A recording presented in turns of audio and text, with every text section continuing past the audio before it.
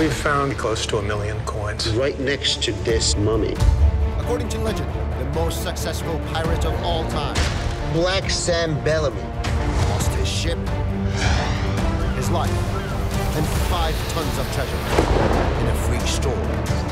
But a mummy, pulled from its watery grave, tells a different tale. A lot of the legend actually becomes reality. Mummies Unwrapped.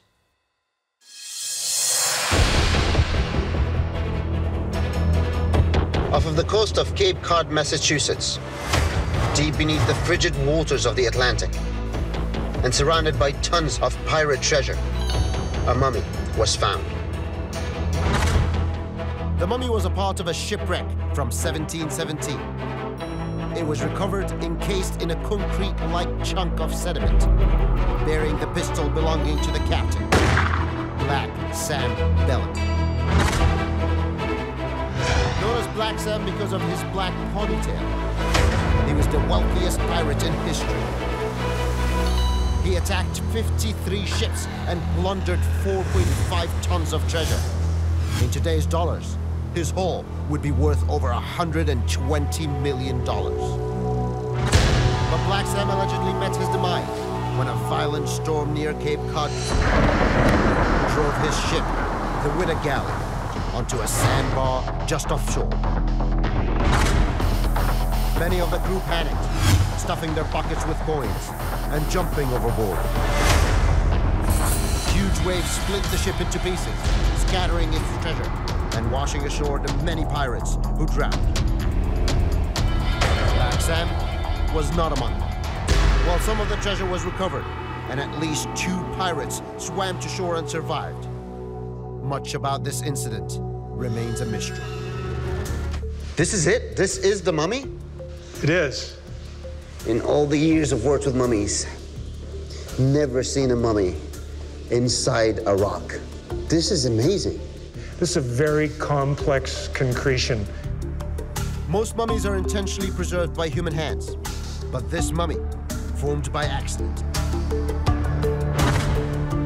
Concretion happens when salt water clashes with rusty, degrading iron, causing an electrical reaction. That mixture of rust, sand, and sea life form a hard shell around corroding iron artifacts like weapons and coins.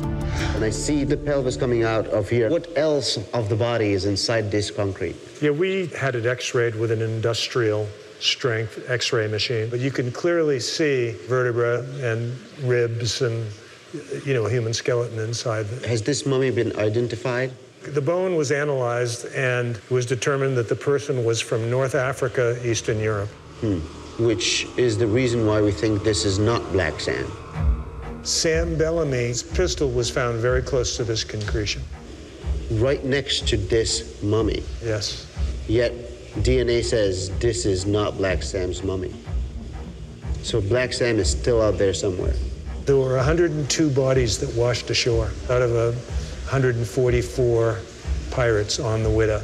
We do know that Sam Bellamy was not one of the 102 pirates that washed ashore because he would have been identified by the locals. So this is not the last mummy you're going to find down there. There's probably another 30 mummies. God knows what's out there to find yet. But if the mummy wasn't Black Sam, then why was his gun found with another pirate? A gun was a pirate's most prized weapon, and it's extremely odd that another pirate would have had Black Sam's gun in his possession. Is this the famous Sam Bellamy's pistol? It is. And this ribbon was wrapped around the handle of that pistol. It's made out of silk, and that's a rose pattern on the ribbon. And that's the image of King William III on the butt of the pistol. We know from primary source documents that Sam Bellamy's girlfriend gave Sam Bellamy a red ribbon with roses on it. This was found next to the mummy? Yes, encapsulated within the Tomb of the Lost Pirate. That's what it's called. These artifacts give snapshots of what happened on the Widow that night, but with so much still underwater, including the possibility of 30 more mummies, there's still a lot to discover. Town records show that 2 lone survivors, Tom Davis and John Julian, made the swim to shore. Then were captured by officials who took them to Boston to stand trial. Survival from the Widder wreck is plausible, and Sam Bellamy's body was never recovered. He may have escaped, but then why was his pistol found strapped to the mummy? Could he have planted it on someone else to help get away? The ribbon on the pistol was made by his girlfriend, Maria Hallett. This is the jail where Sam Bellamy's lover, Maria Hallett, was jailed at one point for witchcraft. Wow. Yeah. Pirates, treasure, mummies, and now a witch. The mystery gets more and more intriguing. And if Black Sam survived the wreck, it seems likely that he would have contacted his girlfriend. The oldest wooden jail in America. Yes, and back in the 1700s, this is where they would have kept witches. Is it true? Is this a ship? This ship, carved right beside Maria's cell, raises questions. Did Maria carve this herself as a beacon of hope that her beloved Sam might return? Or was there something else more sinister going on? Sam Bellamy was a British merchant marine who met Maria and fell instantly in love.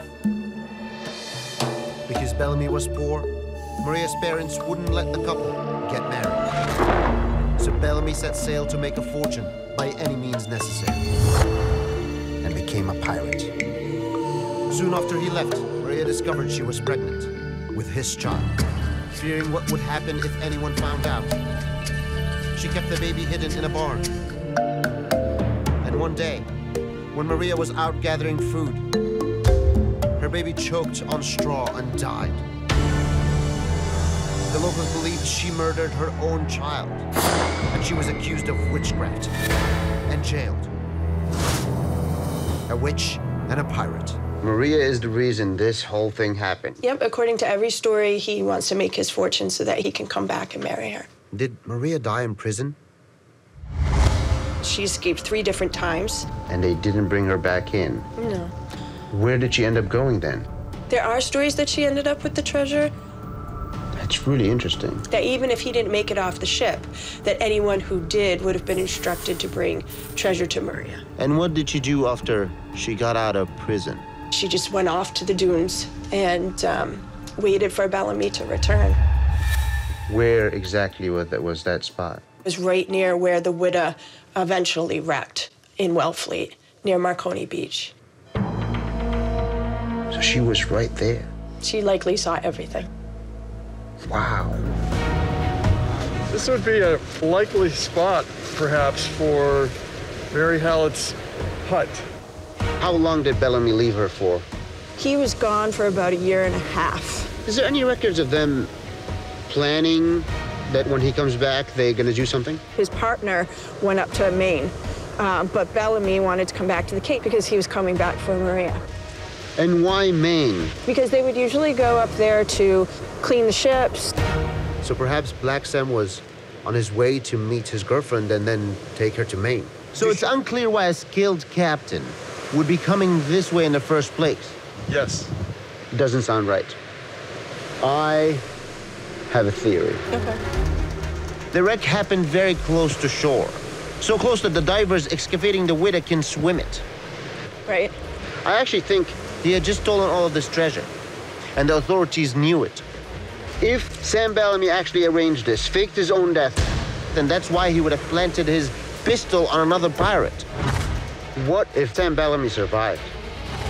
There's intriguing first-hand evidence in the 1724 book, The General History of Pirates, which is considered the definitive primary source on the golden age of piracy. That on the day of the wreck, Sam Bellamy traveled north up the coast with 3 other ships. In the 2 months prior, he amassed more wealth than any other pirate in history. He was on his way to Maine, where he often went to service his ship. By sunset, there was a dead calm, before a dense fog rolled in, separating the 4 ships at about midnight. The Canadian cold front collided with a Caribbean heat wave directly over the Cape.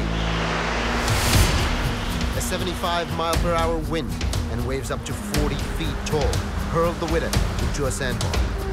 This location is 2.5 miles away from Machias Bay, in the area where Bellamy was last seen. Careening a ship is a process of turning it on its side to clean and repair its hull. To move such a massive ship, the crew had to empty its contents onto the shore, leaving them completely exposed. That's why it was common for pirates to build crude forts and mount their guns during a careen. In my experience, a site like a fort always has layers of history hidden underneath it. All what we see left from this fort right here was actually built in the Civil War, correct? Correct. But this location would have had another fort for the Revolutionary War, right? Right. That was built here before then. Why this spot? Location, location, location. The ocean gives you this little bit of a secluded cove, even though this is fairly large. This is definitely going to take away some of that open ocean wave action that you would have. So it gave it seclusion, protection.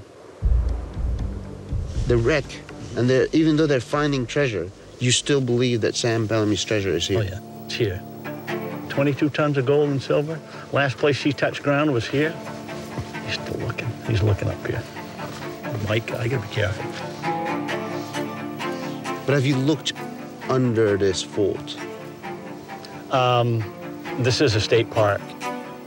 You can't really look at a state park as far as digging treasure. Well, I'm not asking about the legality, Chris. Have you looked under this fort? It's a nice day, isn't it? Okay, well, that's good enough. I understand. You don't need to tell me more than that.